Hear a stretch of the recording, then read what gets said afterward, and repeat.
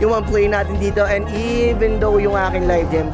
So anyway, here we go. We have Talking Admiral natin 2 men. Alright, moving forward na rin yung mga play natin dito. SLC Meadow had been nagged down by our ULGs right here. Pero dito muna tayo, linger muna tayo, standby muna tayo dito sa side yung mga play natin. Kaya pag Slat 24, Slat 14 natin dito about to have their 2-on-4 situation. Can our player from Slat 22 withstand or take their nag down from the Slat 14 na hindi rin alam na mga Slat 14 natin kung nasa way about exact na mga play natin all the way for Slat 24 and perfect moment for them to be able to ambush our player from our Slat 14. Again, out of the mga player dito all the way from Slat 14. One of them has been down, and the last man standing, taking the behind of those Slat 14 for the decent knock. Pero one player, I know, checking the perimeter standing, and then one player again from our Slat 24 got to run over, but by the vehicle that our player for Slat 14 are now taking for him to be able to scout the perimeter around, and they're going to take down. Maybe are now having the hardships, maybe, you know, you know what time it is after the knockdown. It's time for the push, and they're going to 2-on-4 situation, preparing an ambush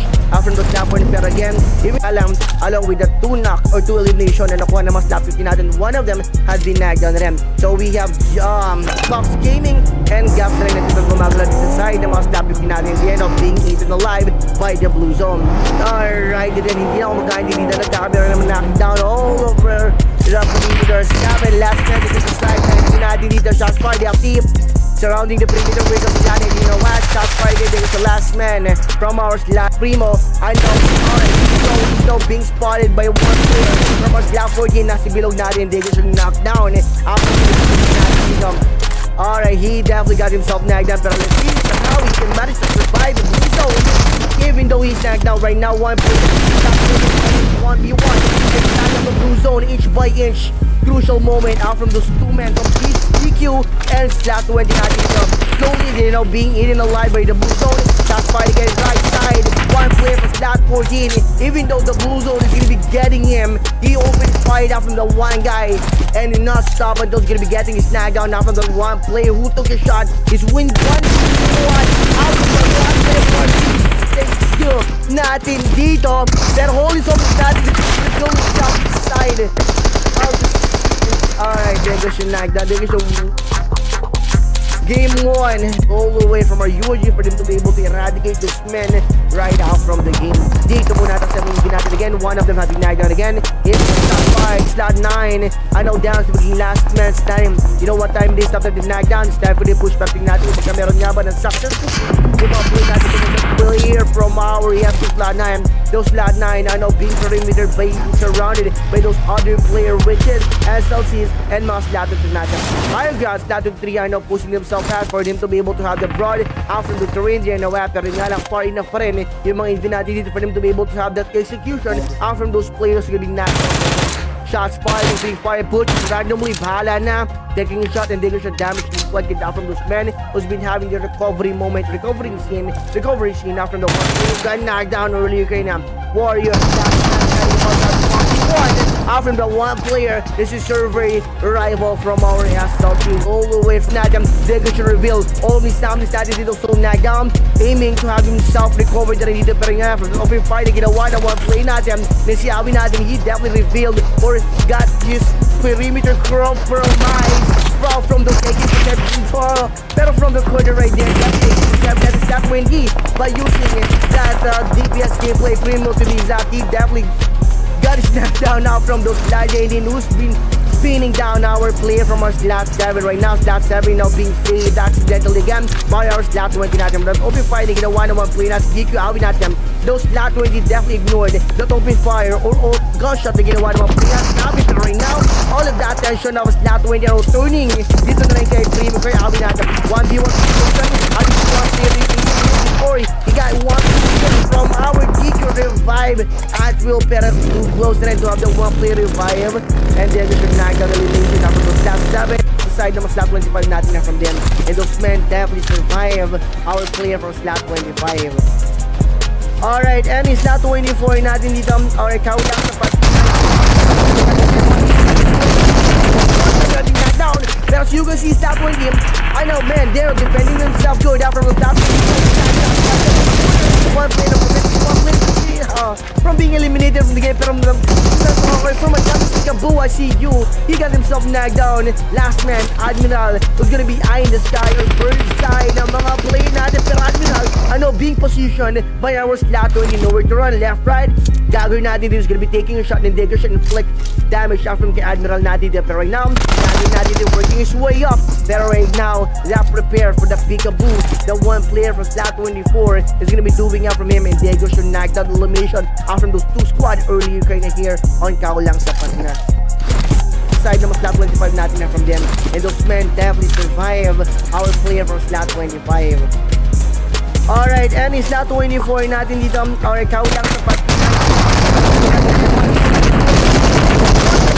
down. But as you can see, Slot 20, I know, man, they're defending themselves good out from the top. One player from being eliminated from the game, pero from a peekaboo, I see you. He got himself knocked down. Last man, Admiral, was gonna be eye in the sky or bird sky ng mga play natin. Pero Admiral, being positioned by our Slato, and you know where to run, left, right.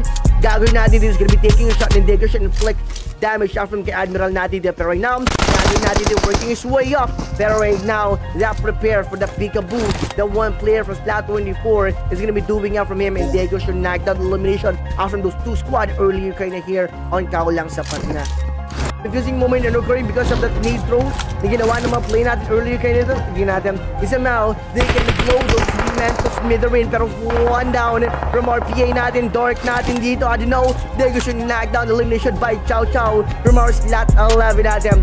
Talaga naman, the soonest Slot 11 finds out that our player from Slot 4 no slumbering inside of one of the shots, every player from Slot 11 is turning up onto their turf dito, and one of them have been knocked down by Chow Chow. Moving forward, 50 Jamboy occupying the occupying the attention of Slot 15. One play then from our UGs, Gaps has been knocked down and inside of the Blues. They're now having themselves at. Pero I don't know, somehow Slot 11 is gonna be moving forward inside deeper inside of the blue zone just to take those knockdown now from the game. Pero one player from Slot 11 moving forward to nasa way above yun. Yan mga UG natin 1-1 inside of the blue zone. 2-on-1 situation natin at play.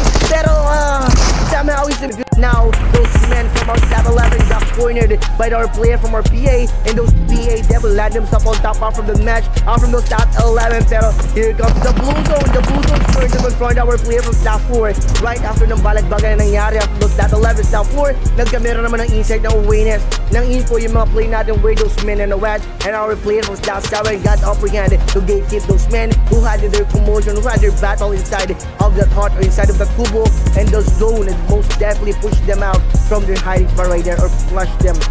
Mikoy, Awi, o Katukat, and Holy Somnium lower ground. Pero tingin natin sa mga makakuha pa ng magandang angle yung mga play natin dito for them to be able to make one out from those kicks natin dito. Pero here we go, bahala na, another one, Vibro, last man starting outside of the square dito kung saan nagkamera ng pushing mga Slot 11 natin or mga DK natin. 1-on-4 situation, there's no way of having those men revive. Pero 3 men are on their way where this one Slot 11 are covering. Now those men from our Slot 11 got cornered here from our PA, and those PA devil land themselves on top out from the match out from those Slot 11. Pero here comes the blue zone turns to confront our player from Slot 4 right after ng balagbagay na nangyari after those Slot 11. Slot 4 nagkamera naman ng insight ng awareness ng info yung mga play natin where those men are wet, and our player from Slot 7 got upper hand to gatekeep those men who had their commotion, who had their battle inside of that heart or inside of the kubo, and the zone and most definitely push them out from their hiding spot right there or flush them.